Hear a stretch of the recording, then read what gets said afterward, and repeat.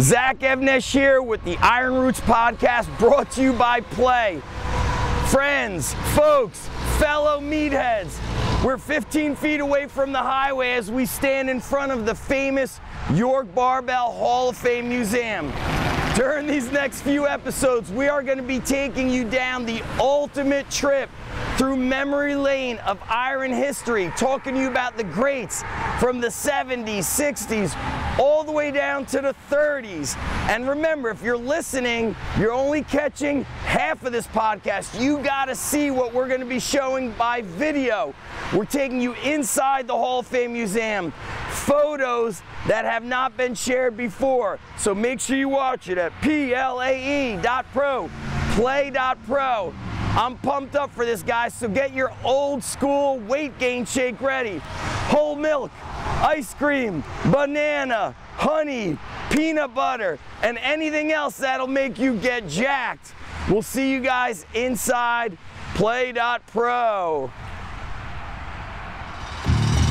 This is Play's Iron Roots, a podcast dedicated to uncovering the strength legends, the training methods, and the stories around physical culture and iron history. I'm your host, Zach Evnesh. Grab yourself a protein shake, chalk up, and prepare to travel back in time through some of the most awe-inspiring stories of iron history. It's go time. On this episode of the Iron Roots podcast, Zach continues his conversation with Jan Dellinger at the York Barbell Museum. What was like some of the, for you and your experiences, like the best supplement? They had like crash weight gain, liver tablets was big, all this stuff. And there was such a mystique behind everything that I wonder, some of it must have been psychological. You felt like, I'm drinking this shake, I'm just gonna get so strong now. Well, I'll tell you, one product we had was protein from the sea. Which was wicked stuff.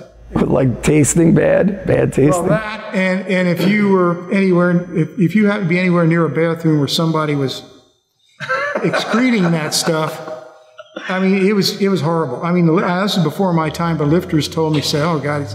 And was it a good seller? Did people buy it? Oh yeah, for a while, and then they took it off the market.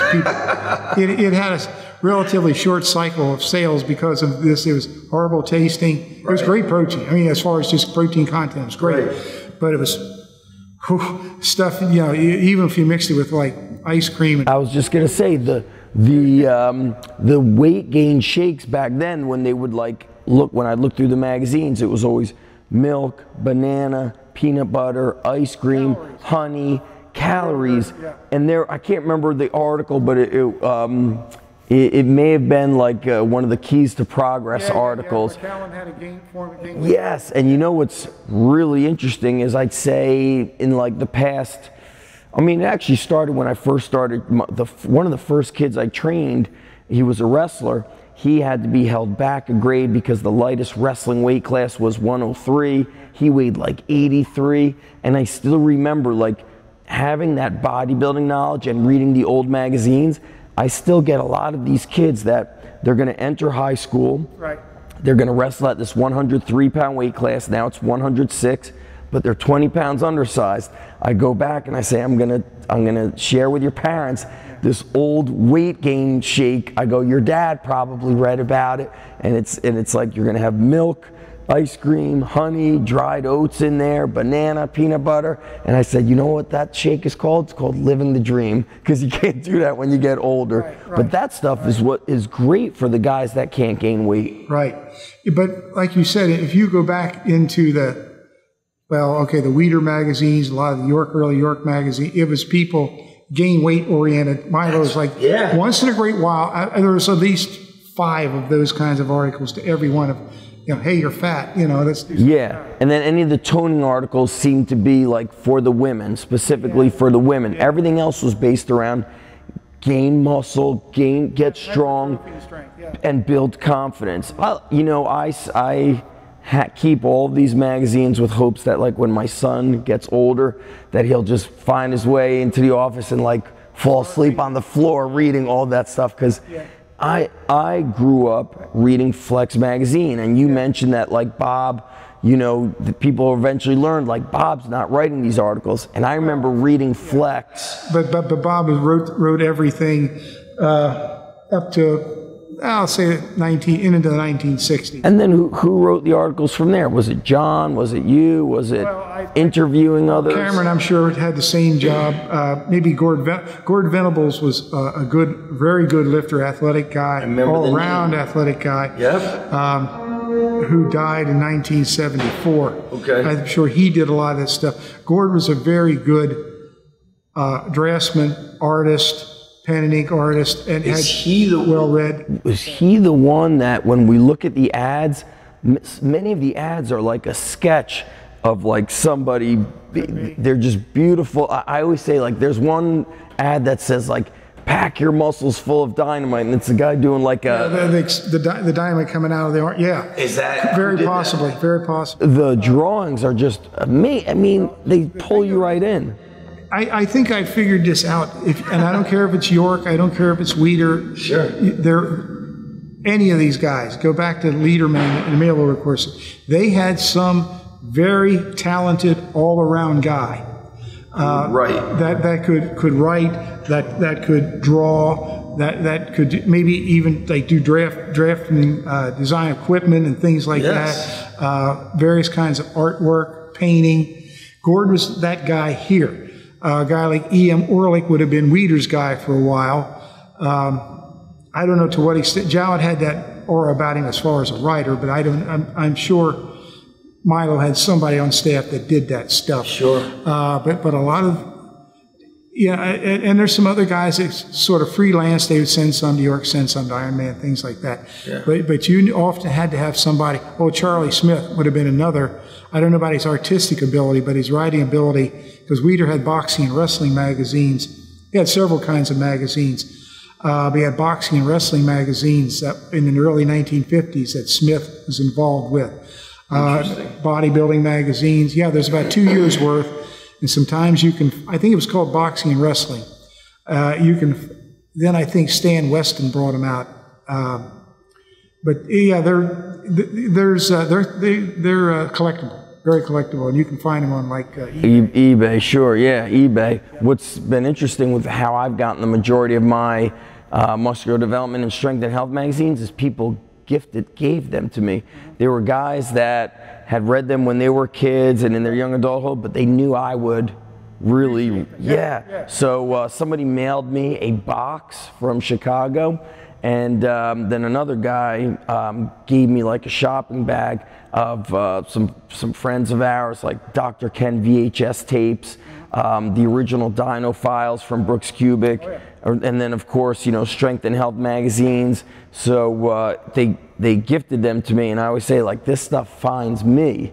And you know, we were talking about equipment earlier, Jan, like the different plates. And some of my early, actually like the first YMCA I trained at had all York dumbbells, York plates. It had the York isometric rack. So I want to talk about the equipment that York was building. I'm not sure when that started, but even to this day, if you go on Facebook Marketplace, Craigslist, you know, 2 weeks ago I picked up York bumpers that might be before I was born. Yeah. You know, people are still trying to buy the older, like that York equipment is older than I am, or right about my age. That's like 4 decades worth. I mean, it's not, it hasn't broke. It's still like the best stuff out there. That was, if you looked at the best commercial grade stuff, the bars, the plates, 1 or 2 of the benches, things like that, they did offer really stout products. Well, again, it was for Olympic, the bars and plates for Olympic lifting. They had to meet certain specs, so they just, because they used them in the international competition. Right. They just had to meet certain specs. I also know back in the days when I would travel around here and there, one place I remember we went was in Quantico at the FBI headquarters. Yeah, I've been there. And they had bars that had been there and used by every Tom, Dick, and Harry under the sun. The knurling was almost had to be re-knurled. But the bars were fine, they still worked, the plates were good, and they, you know, you're not going to get imported bars and plates that stand up like that. Yes, you have to pay more for that, but if you're going to have a sustained, ongoing establishment like a YMCA, like a training facility installation like that, serious people training, you want stuff that you don't have to keep buying it. Think about this, the bumpers I have that I picked up, you said they might be from 74, 75. Yeah, that means 40, you know, that's 43 years old, and they're still, now I've got them. I've got... and you showed me the picture, they were used. Oh yeah. These are like original paint. Oh yeah, they've been used. I've got York dumbbells, and I had a friend that had a company that would go and basically clean out gyms that were going out of business. Or if it was like a pro team or a university, when they'd get a new staff, they'd get rid of the equipment. And so he gave me 60s up to 100s of the York, not the globe dumbbells, but they were called, that's the round heads. So how old are those round heads about, do you know? 3 decades? 7? If you're talking about the buns style round heads. Buns, yep. Oh no, they're not, I know, they're not the buns, they're almost like, they're the round heads, but I know the buns are kind of shaped like hamburger buns. Yeah, these are more almost like, not a square, but they're almost squared off. Easily trying to years, think. Right? Easily. Yeah, 25 years, yeah. Yeah, think about that. So I always look at stuff, I go, okay, if this thing costed me $500, you know, looking back, it's costing me less than $1 a month. Yeah, and you got it forever. I mean, unless, forever. You know. Yeah, one thing in my gym that I showed to Richard Soren, it's a 150-pound globe dumbbell, but there's no brand on it. And you mentioned that like you had come across some old wide flang plates that didn't have the York on it. So I wonder if like this dumbbell I have was a York dumbbell that made its way to like those circus days when they would hold circus strongman, or what was in like not Staten Island, Coney Island. It's a 150-pound globe, but doesn't have a brand on it. I'm guessing. Well, remember they had like the Travis Bell out here. Yep. There's no brand on it, but we know it was Travis Bell's, and the Good brothers had something similar to that. Where were the Travis Bells from? New York. He had the bucks to have it like personalized, customized. Gotcha. And some of these guys could have been professional strongmen, had that dumbbell, because one of the things that they did was a bent press in those days. Yes. And that was, you had to have some skill at that, but still, I mean, a guy who had some size and some background bent pressing could do the 150 pounds. That was, yeah. There haven't been too many. I think there's been 2 or 3 guys since I've had it, since 2007, that have gotten it over their head. Well, if you can do it, that's pretty good. I don't care how you do it. I'm not messing with you. Yeah, that's pretty darn good. So when you were working on the magazines, Jan, you know, what did you know about the, you know, I didn't realize how, you know, when we're done doing the interview, we're going to get like some video footage, but this is a huge company. There's a lot going on here with equipment. So were you ever seeing them making the plates? I even know Dr. Ken had Iron Island plates made, which I've got a pair. He called me up and said, I'd like to, when he hadn't bought Iron Island gym for too long, or hadn't had it for too long. He said, what about these custom plate things? I'd like to get some Iron Island plates. And so we discussed the logo and how he wanted them. That was fine. Like the York. And then I said, what color do you want them? Crocus. I thought he was kidding me. It's like a purple. Yeah. Why? What was his? I don't know if Kathy. All right, I can't probably tell you one of the things. He said a bunch of things, but anyway, he said I think Kathy liked them, or he said that crocus is our color. Crocus. All right, so I'm going to have to get out the color wheel here, but anyway, so I did, and we got plates that satisfied, and there was a minimum. I mean, you had to buy. I think it was like 220 pairs he got, something like that, if I read correct. I think you had to buy at least 145-pound custom plates. Had to make it worthwhile, because we had to do the pattern for it. Who else did you do custom plates for? Oh, a number of schools, like the Naval Academy. Of course. Let's see, we did University of Hawaii. That's the Rainbow Warriors. What the shipping of that must have been tremendous.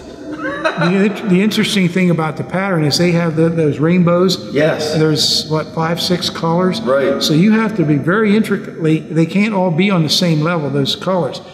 Very minutely, just the first one, down just millimeter, and then do another stripe, and then 5 or 6 of those. Amazing. So the university had the money for that. Yeah, and then, like you said, ship it to Hawaii.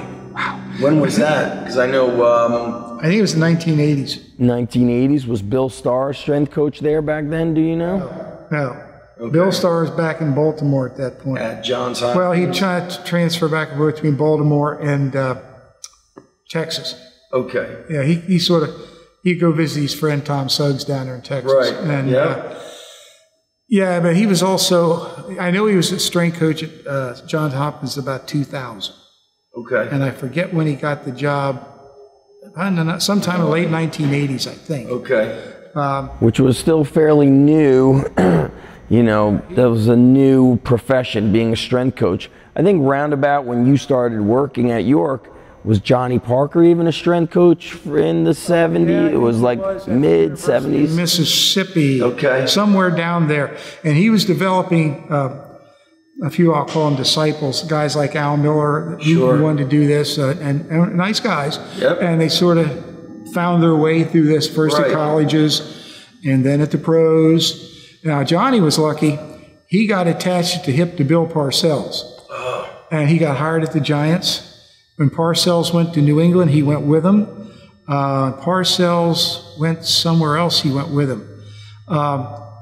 Johnny's limitation was his wife was a professional educator, and I mean like a college dean or something like that. So he had to match her work with his and things like that. But yeah, Johnny did pretty well for himself. I had a couple of conversations with Johnny over the years. Dick Smith, who was our resident coach and also a salesperson here and a general jack of all trades. We got a real good rapport with Johnny Parker. In fact, Johnny Parker and a few other guys, Al Vermeil, a few other guys, would call Dick up frequently. To talk about training? Yes. Well, see, Dick, Dick would have a lot of contact with the Soviet athletes, with like the big weightlifters. There are some articles that we featured during one of our episodes in, I think, Strength and Health. Maybe it was MD, but it was like about how the Soviets were training. Yeah, that was always the big. It was the 60s, maybe. Oh yeah. We were starting to get some of their. They were getting really like just be the team to beat. Yes. And they started out with some of their ex-lifters. Medvedev had some periodization literature out there, which still gets quoted. They had special exercise. They were showing like the good morning with... Vorobiev, yeah, was... I wonder if that's where Grimmick started picking up on his good morning, because they showed photos of their good mornings with their legs totally locked out. Some of the Europeans did this in general. They liked the good mornings a lot. Bill Starr liked the good mornings. I think he picked it up from them. You found some of the European lifters liked it with straight legs. Some of them liked it with bent legs. Power lifters do it. It's almost another squat. But it's a very common exercise. Right. And yeah, that was the big secret because, well, let's face it, in the 40s and into the early 50s, it was USA lifters. Yep. It was the Egyptians for a while in the 40s, then it was us for maybe about 10 years. Then the Soviets started coming on and beating it. So we were, Huffman, we have to raise young men to beat them, and so on and so forth. So that was the big curiosity. Was he very inspired to like make America strong? Was that a big? Well, that was one of these things. It was a good for business, first of all. Did he ever hold like company meetings and say, "This is where we got to focus our writing on"? My time, not my time. He's pretty much led from the pages of Strength and Health magazine in that regard, because I think even in the 60s he was still writing a lot of his own World Weightlifting Championship reports and things like that. I'm sure they got edited, but he was writing, he had the commentary and the tidbits and was still plugged into it. By the 70s, late 60s, 70s, he was starting to drift. Thank you for supporting the Iron Roots podcast, brought to you by Play. To see this episode and all the other educational resources brought to you by Play, go to play.pro, Plae.pro. You're going to love it, and we'll see you next time.